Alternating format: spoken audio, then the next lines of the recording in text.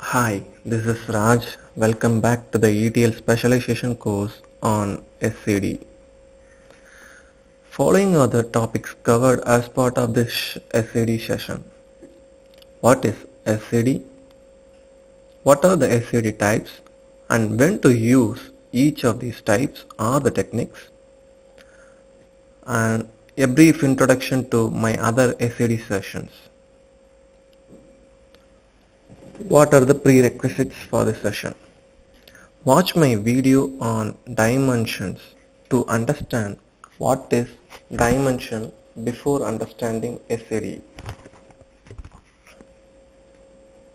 What is SCD? SCD stands for slowly changing dimension. When there is a need to track changes on a dimension attributes, this is because as attributes of a dimension could change slowly over time instead on a frequent or time basis, then there is a need to implement SCD or the slowly changing dimension.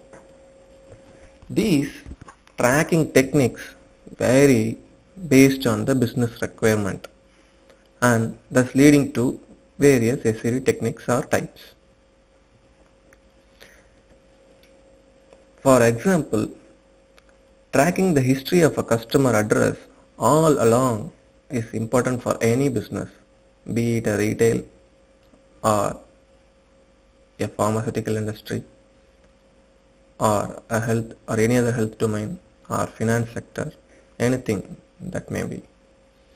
Tracking the whole history of customer address is important.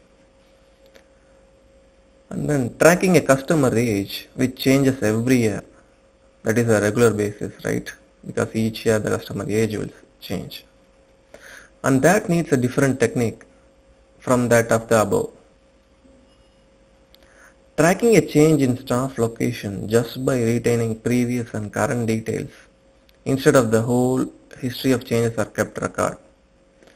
So each of these example requires a different tracking technique, and for implementing that we need separate or distinguished SCD techniques, and hence we are going to see what are the different SCD techniques or SCD types.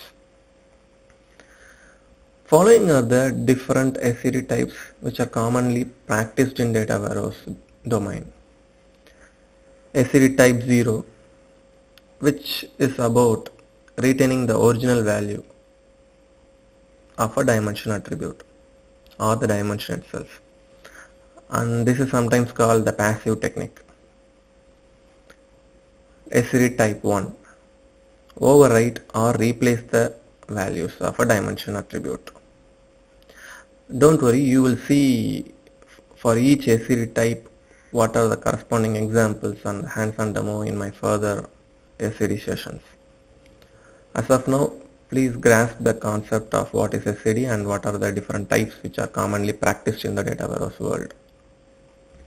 That being said, the other types are SCD type 2, which deals with adding new rows to the dimension table. SCD type 3 is about adding new columns to the dimension table. SCD type 4 is about adding new many dimension by itself. This means we have to pick some attributes from base dimension and develop a new many dimension. And you will see like each of the surrogate key, that is from base dimension and many dimension, will be available in the fact table as part of this design implementation.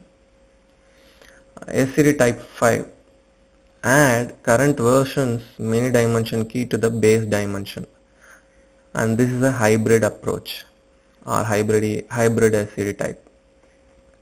SCD type 6, which is a hybrid approach as well, which deals with the combination of SCD type 1, type 2 and type 3.